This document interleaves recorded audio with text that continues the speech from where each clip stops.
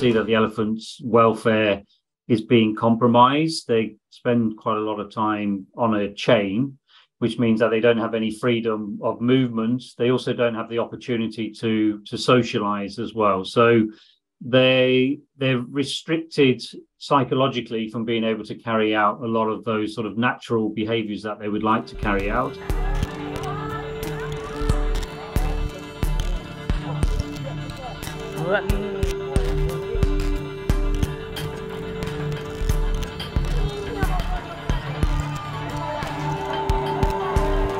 Yokdon National Park is an area where elephants live naturally, so it has all of the elements of the environment which an elephant needs to be able to live well and to live happily within that type of environment.